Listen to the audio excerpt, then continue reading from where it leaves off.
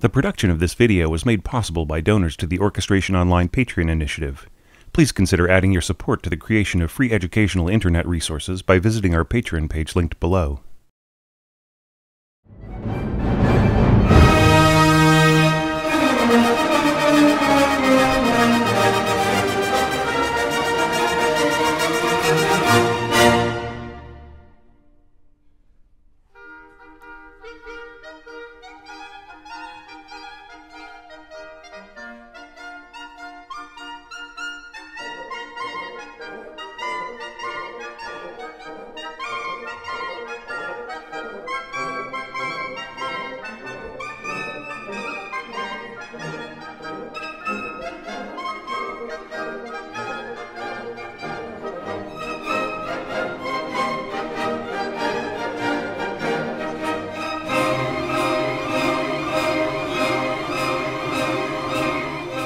Hey there, this is your orchestration tutor Thomas Goss, and it is my great pleasure to bring you, after much delay, at last the final movement of Berlioz's epic Symphonie Fantastique. The title, Songe d'une nuit du sabbat, literally means dream of a Sabbath night, though in this case what's meant is, of course, not just any old Sabbath, but a so-called Black Sabbath.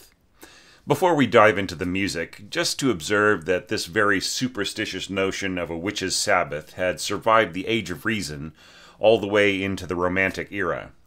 Not that most educated city-dwelling sophisticates like Berlioz actually believed that such a thing had ever really existed, but a lot of rural folk probably still did, and it was a juicy enough dramatic premise as to be reused in Mussorgsky's Night on the Bald Mountain.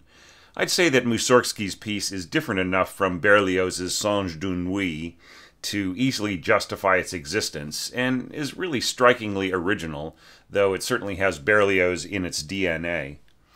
It's rather funny that a lot of casual concert music listeners are quite familiar with the Mussorgsky, probably because of Walt Disney's Fantasia more than anything else, but much less aware of this movement, if they've even heard Symphonie Fantastique or paid much attention to its dramatic premises.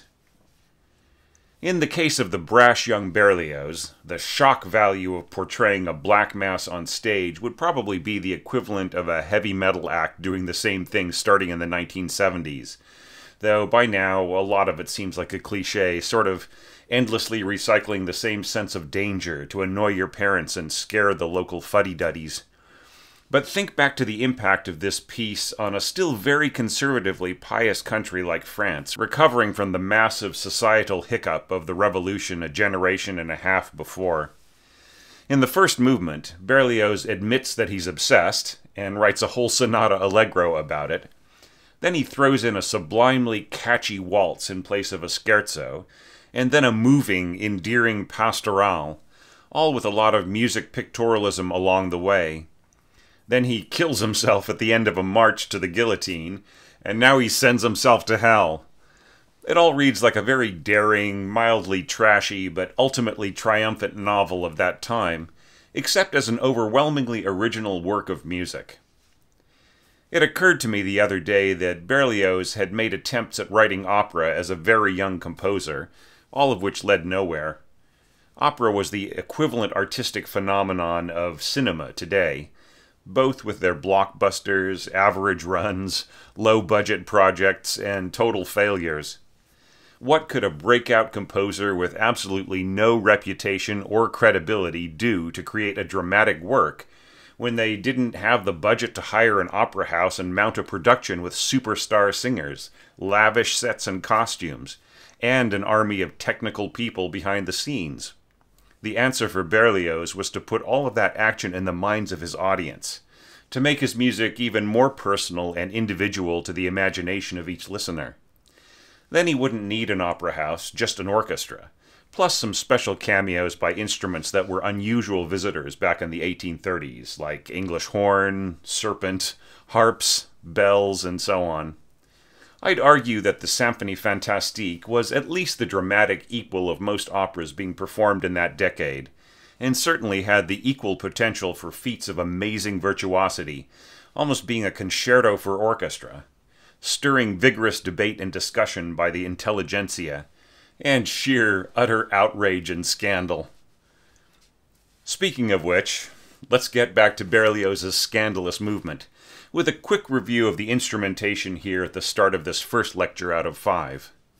As I mentioned in the original overview, the opening page has a sprawling look to it, similar to a work by Mahler or Richard Strauss, or perhaps an epic film score. And while the scoring is epic, Berlioz manages to get a huge sound simply in the way that he maximizes the potential of his resources, rather than calling for quintuple winds or octuple horns. In fact, the winds are just doubled, except for, of course, our bevy of 4 bassoons. Notice that piccolo has its own staff, and in fact this movement has a huge part for piccolo throughout, with no change back to second flute. Then, as I've touched on in previous lectures, we see the little pea-shooter E-flat clarinet finally make an appearance, with the lighter-sounding C clarinet still played by the first clarinetist, probably as much for having a warmed-up instrument in the player's hand from the 4th movement as for its shriller timbre. The brass are pretty well chosen for their ability to hit certain pitches in the keys of C major and C minor, plus the latter's relative major of E-flat when it comes around. So horns in E-flat and C, E-flat trumpets, and B-flat cornets are all perfect for the job. 1 alto and 2 tenor trombones. Strangely enough, the alto is in tenor clef, and the tenors are in bass clef. And then ophicleides at the bottom, usually played by tubas today, which Berlioz would probably support most willingly, as he had very mixed feelings about the ophicleide, and even less respect for the serpent, which in the first draft covered the upper ophicleide part. As I just said, this is all in the overview, so go have a look there for more details. Then for percussion, he assigns 2 timpanists, each covering a different pair of kettles. Now, recall that Berlioz envisioned different stations of timpani at opposite sides of the stage, which could add to a sense of space as we heard in the distant thunder of the 3rd movement, or an exaggerated march in the 4th movement. Here, he's planning some of the harmonic intervals shared between kettles to be clearer rather than murky, if they're coming from 2 different directions. I'm not so sold on this myself, having heard different recordings and performances where the timpani are set up like this. The combination of 2 pitches and thirds tends to lessen their harmonic value. 4ths, 5ths, and octaves, with perhaps the occasional 6th, all play a lot clearer, though really, a single well-defined stroke on 1 kettle rings the clearest. Then cymbal, in this case a single fortissimo stroke on the final note of the movement with soft beater, Berlioz's spongy baguette. For the bass drum, Berlioz has supplied a footnote that he wants the surface to be placed in an upright position like a kettle drum, and played with the 3rd and 4th timpanists left over from previous movements, also with spongy beaters. On some of the rolls, this produces a truly ferocious effect. Then he wants offstage bells. Once again, I covered the choices made by different orchestras in the very first lecture of this series, everything from purpose-built ship's bells all the way to strange wire frames. But the orchestra that so generously donated their recording to these lectures, the FRANZ LISZT School of Music Orchestra at Weimar, they go the route of unison pairs of tubular bells.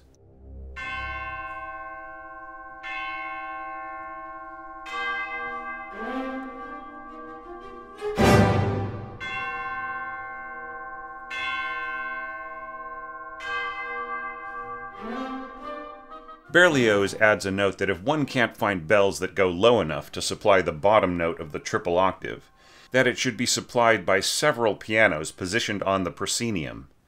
But most orchestras don't go to that extreme and simply either use tubular bells, or rent or own Berlioz bells for the occasion. And that takes us to the strings, with violins and violas so heavily divided up in 2s and 3s that it takes up nearly half the page. They won't stay that way for long, but Berlioz is merely being kind to his players and copyists in supplying separate staves for each group of divisi players. Notice the very modern, for that time, indication of mutes plus playing punta d'arco with the very tip of the bow. This results in a very delicate effect that seems to float imperceptibly into the listener's perception. As we've seen in previous movement, measured tremolo at the very limit of possibility. That probably doesn't matter a whole lot if it slips into being unmeasured, but worth the effort all the same. Quadruple beams at the opening larghetto tempo. The harmony is a very simply scored diminished chord, eventually joined by the lower strings shoving upward with these little octatonic-like fragments, an alternating pattern of half steps and whole steps, which, while it sounds spooky, is really just a very sensible way to get around within the harmonic structure of a diminished chord. But as we'll see in the third bar, the implication of octatonicity is just an illusion because these are simply pitches of the B harmonic minor scale used in a clever way, starting on A sharp, rather than on B. These little pushes from lower strings are punctuated at the top by our timpanists hitting soft C sharp thirds, an almost pizzicato sound.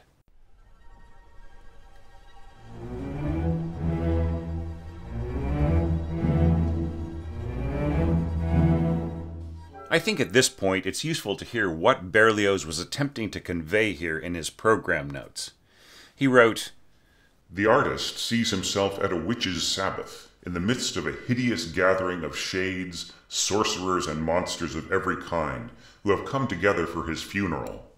Strange sounds, groans, outbursts of laughter, distant shouts which seem to be answered by more shouts." That's the direct meaning of the musical imagery here. Let's keep all that in mind as we listen for that laughter and those distant shouts. Here we see a very groaning C-sharp diminished chord. Notice the voicing, with Berlioz strategically leaving out certain pitches rather than filling in every possible tone going all the way up to the top G on first oboe. These apparent gaps in the harmony actually help create a kind of spooky luminosity to the chord, rather than being over-reedy or possibly clumsy were it one solid filled-in harmony. The strings swirl over the top of this in little bursts of contrary motion, then dance their diminished harmony down chromatically in pairs of staccatissimo notes. In case you're new to some aspects of notation, that double articulation over a measured tremolo simply means that each note in the pair of notes gets the same staccatissimo attack. You'll see this commonly with double staccato and sometimes even triple or quadruple staccato marks in some scores. Interestingly, the daring harmony is headed straight for this simple C major chord at the start of the next bar, followed by upward plucking pizzicato.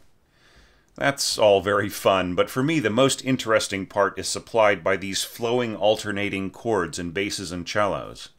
That has a kind of surging, throbbing effect from below that reminds me of sitting on a big concert subwoofer.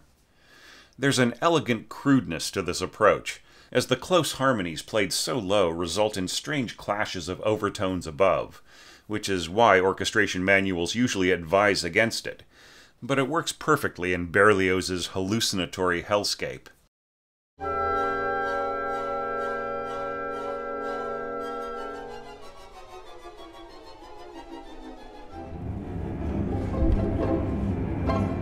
I love the abrupt but nonetheless effective trade-off right on the downbeat, where the tail end of the pizzicato string statement just serves as the starting point for marching brass and lower winds, practically barking out their staccato chords. Berlioz emphasizes the separation with staccato 16th notes followed by 16th rests for an incredibly crisp punch. This is particularly effective with the C clarinet's lighter chalumeau register blending in quite nicely with the brass, even starting off doubling ophicleide for the first two notes. And, of course, the A2 bassoon lines. Remember, once again, do not ever use the word unison when you mean A2 or A3, etc. in a concert woodwind or brass part. The A2 bassoon lines work beautifully with the trombones, thickening up the alto line above, and slotting right in under the tenors from below. The natural horns in E-flat and C simply play their keynotes on written octaves, resulting in a stack of C minor thirds. All of these calculations fit together in the most natural way.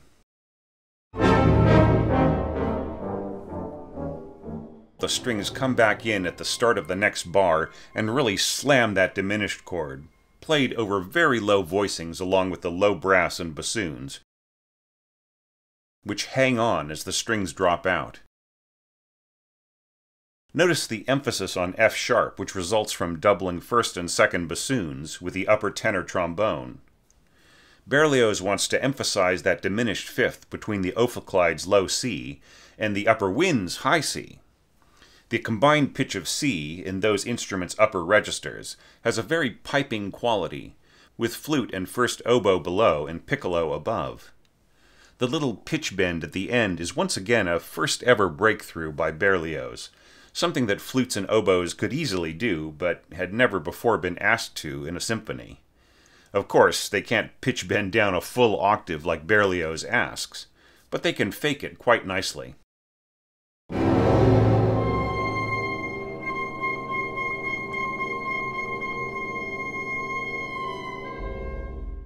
This is immediately echoed by muted solo third horn playing the same line 2 octaves lower. Remember that C horn parts sound down a full octave, which is intentionally barely audible. The only accompaniment here is a triple pianissimo roll by our 2 bass drum players. Berlioz has to somehow get from this low echo all the way back up to a restatement of the opening material with high wispy string tremolos. And he does this with a big upward-reaching figure that starts in cellos and oboes, moves through the violas and second violins, doubled by C clarinet and first oboe, and finishes with first violins and divisi seconds, plus all the upper winds, especially the piccolo, ending with the top divisi violins on that high A flat.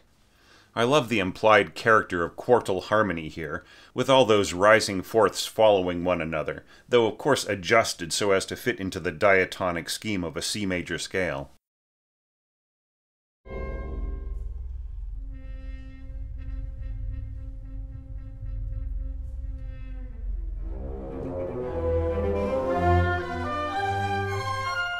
The next 4 bars are essentially copy-paste of the first 4 bars of this movement, except transposed up a minor second from B minor to C minor. But Berlioz still makes one small adjustment, changing the harmonic relationship of the timpani to lower pitches, emphasizing the completion of those little pushes in the lower strings. He wanted to leave the first timpanist with that B to be used later, not to mention the second timpanist closer to the low G that's coming up. He may have felt that doubling the F in the cellos would be pushing the effect too high. But everything else is virtually the same, which helps to set up the surprise of ending in A flat, with a transition to those surging chords in the lower strings. This time, the upper strings react with this urgent triple octave gesture at the end of the bar, and instead of leading to another diminished chord, they land on a very low A flat chord, with the augmented sixth of F sharp, changing to an F sharp diminished chord with the shift to A natural in the next bar. Once again, with the low brass, bassoons, and C clarinet holding on under those repeated high Cs in piccolo, flute, and first oboe. This time, Berlioz leaves that echoing muted third horn in the context of a simple C major chord.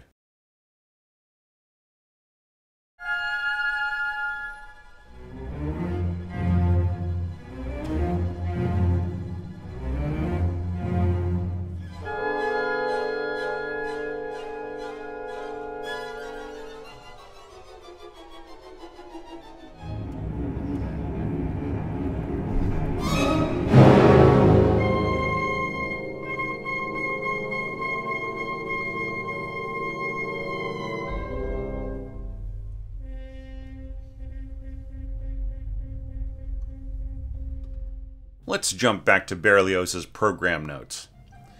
The beloved melody appears once more, but has now lost its noble and shy character. It is now no more than a vulgar dance tune, trivial and grotesque. It is she who is coming to the Sabbath. And that's certainly what we see in the C clarinet solo part, marqué lointain, meaning distant. Berlioz wants you to imagine a demonic Harriet approaching from afar, accompanied by drummers to a skipping, taunting beat.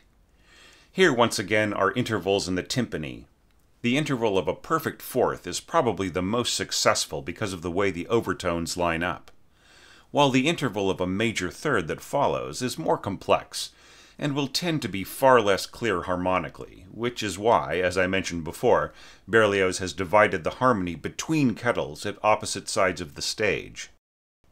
The double roll on bass drum notches up the tension with the overall crescendo of the passage, while the jolt of excitement from middle strings halfway through expresses the anticipation of Demon Harriet's welcoming committee at the Black Mass as they see her appear on the horizon. But the real star here is the C clarinet.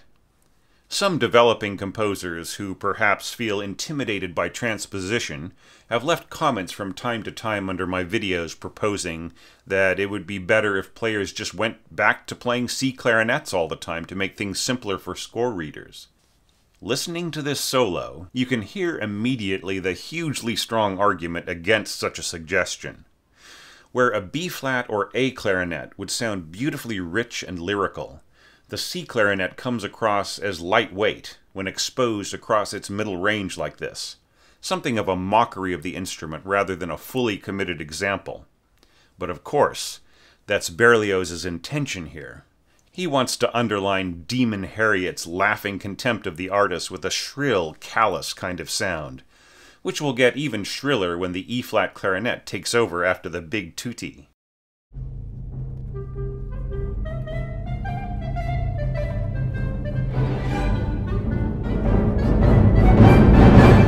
Let's listen to all those passages again along to the score, from the first bar to Harriet's approach from the distance. As you do, consider all the factors that make this breakthrough orchestration, treating the bass drum like an upright kettle drum with two players rolling away on it, intervals in timpani, a highly exposed character solo on C clarinet with extremely spare accompaniment, and then flipping back through these pages, bending pitches in the upper winds to simulate a full portamento octave, hugely divided string groups playing over punted d'arco tremolos on diminished chords, and many other audacious touches that had never before been presented in the context of a symphony, all in service of a dramatic presentation that was equal in narrative power to any opera ever staged up to that time.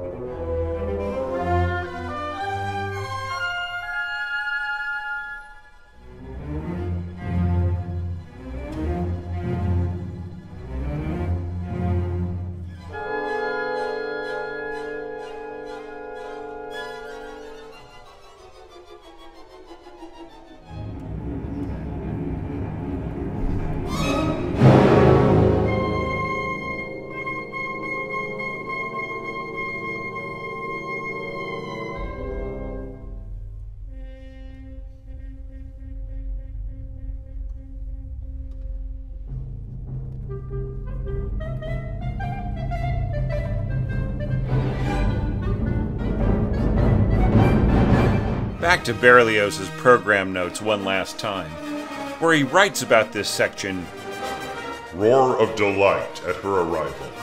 She joins the diabolical orgy. So this blasting tutti would be the roar of delight from the sulphurous minions. And then, the following page would be Demon Harriet joining the proceedings, with a continuation of her taunting, prancing perversion of the Idée fixe. We'll cover that in a few minutes. But let's jump back to those roaring minions first. This screen represents such a fierce blast of color with so many different little things happening in different bars that the functions may seem hard to grasp at first. But they're simpler than they look, for all Berlioz's ingenious architecture. The first two bars comprise a massive E-flat octave across all available instruments, except for timpani on a consonant low G and, of course, untuned bass drum. There are a few different ways of looking at a stacked tutti octave like this. First, one could note the role and placement of each section of the orchestra, with upper winds playing the top two pitches, bassoons covering the lower two, and otherwise avoiding the middle pitch of sounding E-flat, which has enough weight on it already, simply from first trumpet and the overtones of the other brass. Speaking of the brass, they cover the lowest three pitches of this quintuple octave, with E-flat horns going nuts playing with bells in the air, another first for Symphonie Fantastique. Notice that Berlioz is keeping his ophicleide up, rather than adding another perfectly playable E-flat 2 below. We see the same thing happening in the string basses and cellos, playing E-flats above the written staves, rather than the easily accessible pitches an octave lower, while violas bridge the gap between cellos and violins, and those violins sit on top with a divisi octave across all parts. Notice that the strings, as the weakest instruments, play a furious measured tremolo on sixteenths, which is much more prominent than just playing a single sustained note doubling the winds and brass. And yet such is the passion of this scoring that they're still a bit hard to make out sometimes. Of course, that is only the beginning of how to think about these two bars. You could also study how each pitch in the octave is doubled by each set of instruments, with piccolo solo on top, all the upper winds on the next E-flat down plus upper divisi violins, then lower divisi violins and upper divisi violas, sharing the middle note with first trumpet, as I mentioned before, and finally bassoons, lower strings, and all the rest of the brass sitting on the bottom two pitches. The blending of tone on each pitch would be another thing worth looking at, and then how all the overtones stack up from top to bottom to actually focus a great deal of weight upwards, rather than being too bottom-heavy. Looking forwards, you can see how, in nearly every part, the initial E-flat from this tutti serves as a starting note for the music to explode outwards into differentiated functions. Let's break those apart, so you can see how the construction may not be as complex as you might think. To understand Berlioz's motives, consider that the monster E-flat octave was originally a surprise note, coming right at the end of the C clarinet solo, right when the audience was expecting a nice little E natural. So Berlioz has to take this surprise E-flat and somehow turn it into the new key center going forward, which we can see by the key signature change at the end of the page. That really explains everything that happens on this entire screen. Without tortuously going through all the harmonic progressions right now, as this lecture is long enough as it is, Berlioz is going to move us through some chord changes over the next 9 bars, dropping us off with a jolt on a B-flat chord, the 5 of E-flat. The bones of this harmonic motion are in the E-flat horns, blaring away at their E-flat octaves, written C up a major 6th, remember, then sounding Gs, and finally up to B-flat octaves, ending with a B-flat 5th, written G octaves, and then a G 5th. We see the same written pitches in the E-flat trumpet part, sounding up a minor 3rd, so an octave higher than the horns. The main differences are that the trumpets play quarter note triplets, fast enough in cut time, and go to a unison instead of an octave toward the end, so the first player doesn't end up screaming on a high-sounding B-flat, which, though perfectly playable on an E-flat trumpet, would wipe out the high strings and winds. The A2 cornets are playing exactly the same pitches as second trumpet throughout, right up to the little sounding B-flat 3rd at the end. Let's have a listen to that section, and as we do, try to focus just on the repeated notes in the E-flat horns, trumpets, and cornets, and don't get distracted by all the other parts, which we'll study in a moment.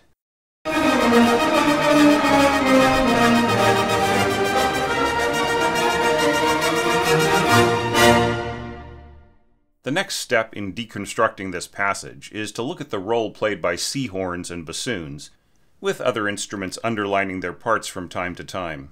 This line serves as a bridge between the E-flat brass and cornets, tying the melodic arc to the harmonic motion. It also fills in many pitches of the bass line while bulking up the brass section. In a modern score with chromatic brass, such scoring might look very different, but it's still fascinating to see how consistently full-bodied this passage comes off, and it still sounds great today with valve horns and piston trumpets. What remains, though it looks somewhat complex, not to mention scattershot, is actually fairly simple. If you just draw an intertwining line through the top two first violin divisi staves, you can unlock the puzzle immediately. Everything else is just a reinforcement of this melodic line, whether playing in unison or octaves, or supporting it harmonically. What does Berlioz achieve by breaking up this line into little fragments in the strings? A kind of rippling effect amid the racing momentum, as bits are tossed from one set of players to the other. I wouldn't recommend imitating this if you're still a developing orchestrator. Get some real experience working with live players before you dive into something along these lines. The only holdouts to this little game are the upper winds in the first 4 bars, hammering away at those E-flat octaves. But soon enough, they join in the chase all the way to the 5 chord at the end of the screen. Let's play the music again, and this time listen for how all those structural elements lock so easily and cleanly together, despite the swirling chaos that Berlioz is evoking.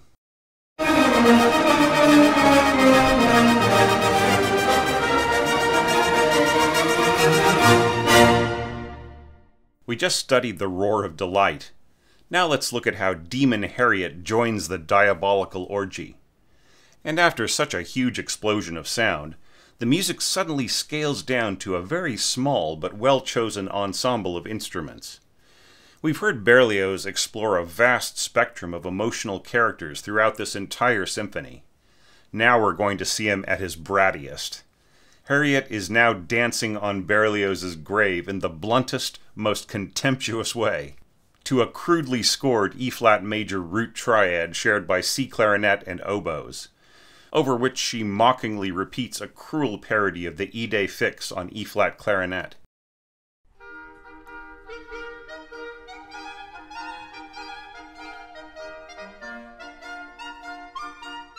This is the first, and still perhaps the best-known solo appearance of that difficult, often exasperating instrument in the orchestral repertoire. I think it's hilarious how it starts on the blander, more banal throat tones, flirting a little across the lower clarino register, and then moving upward to squeakier notes that then trade off to the even squeakier piccolo, after which the two instruments chirp away tauntingly over the snorting, horse-laughing bassoons.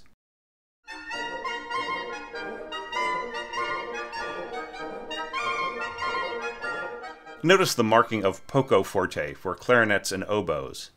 This would mean just a little under forte, but not mezzo forte. In other words, not a supporting or moderated dynamic, as we see in piccolo and bassoons when they join in. If anything, the cruder and more cackling the clarinet solo's energy, the better. But obviously Berlioz doesn't want the players to overdo it. He knew that the joke was so good that he could just let it ride for a couple dozen bars without any kind of dynamic inflection, just gradually thickening up the texture, fluttering middle strings filling in gaps and strengthening the bassoons, flute firming up the E-flat clarinet line, and then second violins filling out the harmony in the middle winds.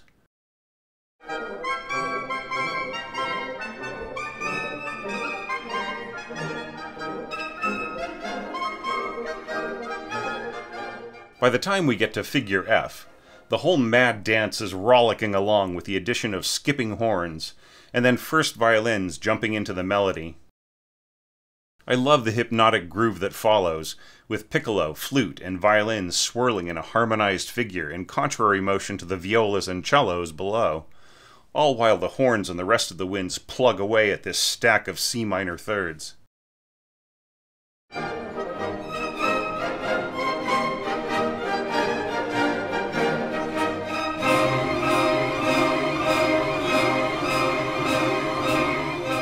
Now let's listen to this entire section one more time, from Demon Harriet's entrance on E-flat clarinet, all the way to those swirling winds and strings we just looked at. And along the way, watch how Berlioz intensifies the emotion simply by adding one instrument after another, and making the functions of each part more direct and emphatic.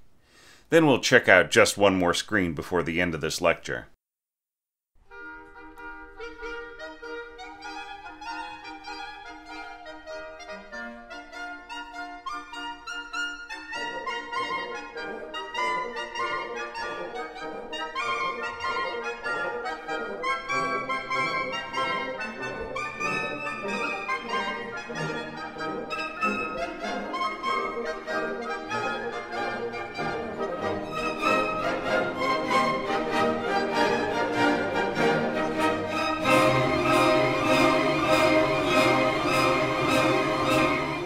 Just to point out, for the purposes of this lecture, I cut off that last bar halfway, so as to keep all the related content on one screen. Now let's look at the answer to those maniacally obsessive circling riffs, as we see on the next screen. Starting with the leftover half bar, a mighty A-flat major chord. So what is Berlioz doing here harmonically? Just as he drove home the idea of a modulation to E-flat with the orchestra going full bore before the E-flat clarinet solo, he's now going to do the same thing, but this time going from E-flat major to C minor. We just saw some C minor bars that were incidental to the unfolding of the music, but not really a firm establishment of the new tonal center. Now, from this blazing A-flat chord, Berlioz follows up with some thrashing G7 chords, the dominant 7 of C minor. But he can't just resolve to the new tonic, because that would be boring, and he has a lot more tone painting to do. We'll save some of those machinations for the next lecture, but first let's see how Berlioz underlines the anticipation, and gets as much tension as he can out of withholding the cadence, keeping us listeners on the edge of our seats with expectation.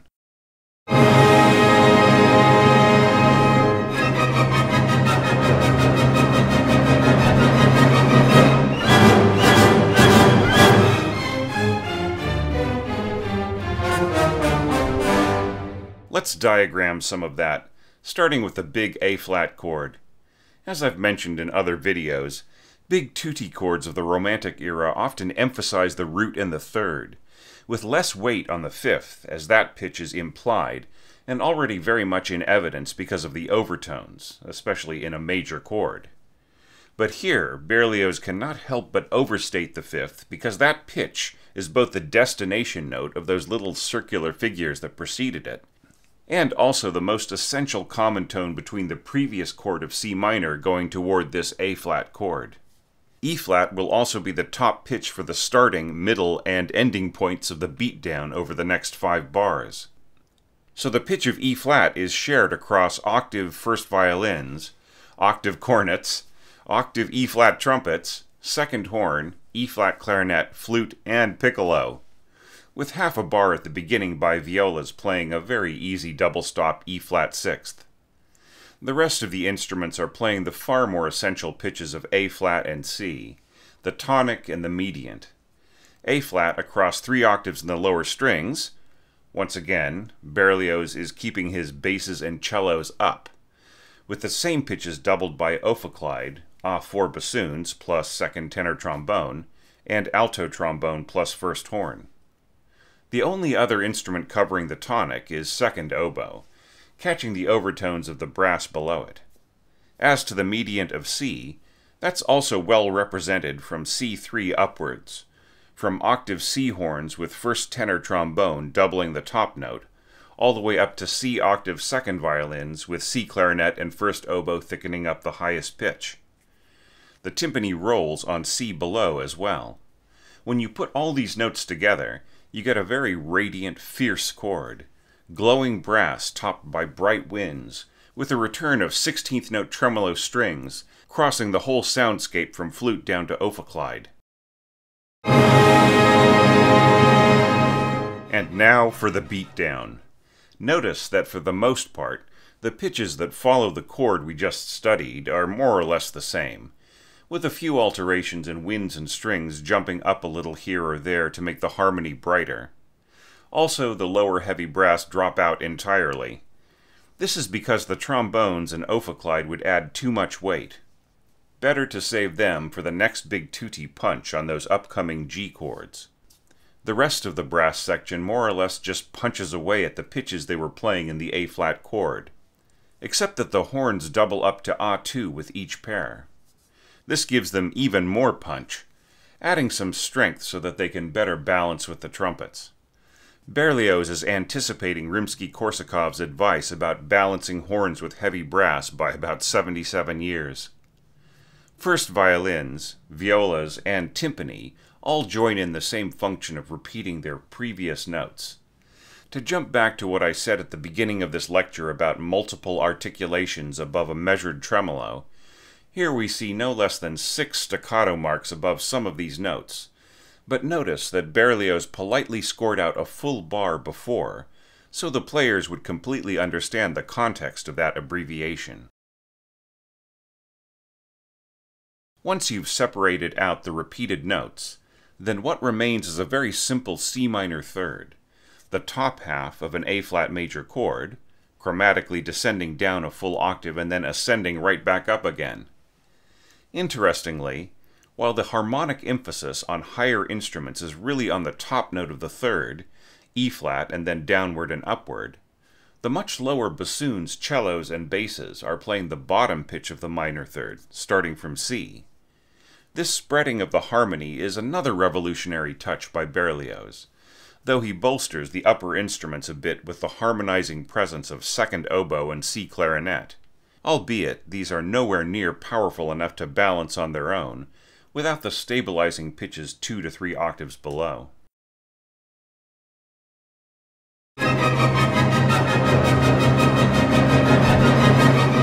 If that little mini passage seemed familiar to you, that's because it's a rewrite of that mysterious bridging section from the first movement, where staccato string chords move up and down chromatically along to octave winds and horns.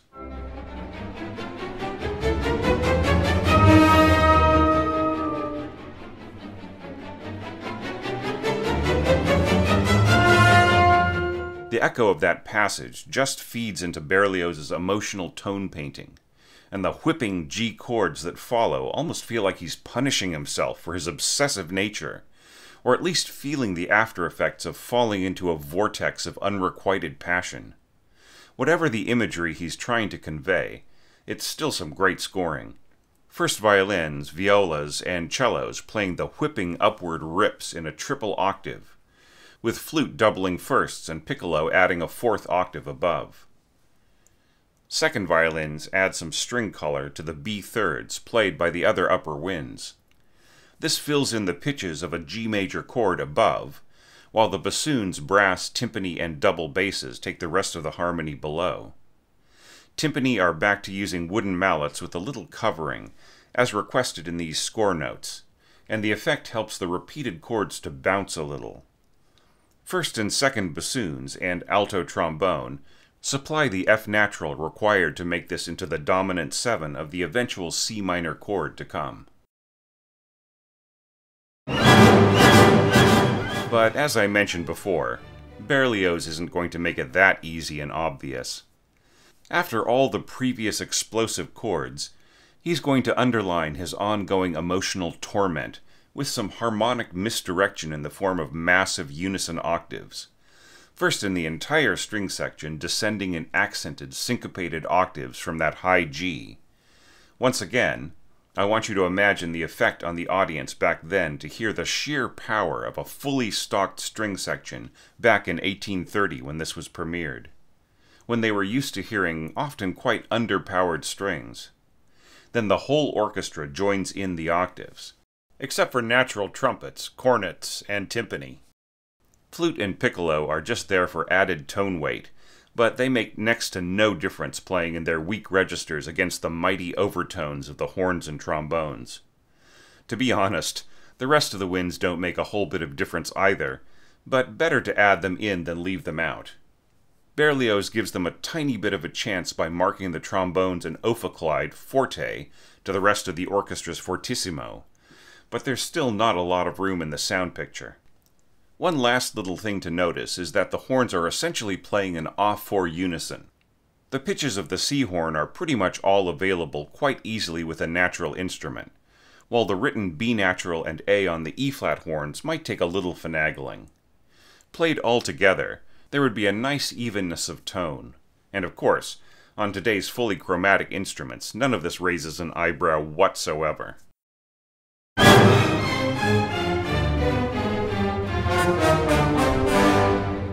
Let's listen to this entire screen now, and then I will just leave all of my viewers with thanks for sticking with me over the past year as this series got delayed by quite a few different things that came up. And now somehow, on top of everything else going on as I score the last couple of numbers for a big crossover concert at the end of the year, and work my way through the second half of the Barvinsky Challenge entries, I'm also getting these lectures finished as well. It's turning into a whirlwind of activity, but I'm enjoying it all immensely. Think about the architecture of this screen that I just laid out for you, as I play back the live recording of that phenomenal orchestra of the FRANZ Liszt School of Music at Weimar, and I'll see you very soon for the next lecture on Dream of a Sabbath Night, the finale of Berlioz's Symphonie Fantastique.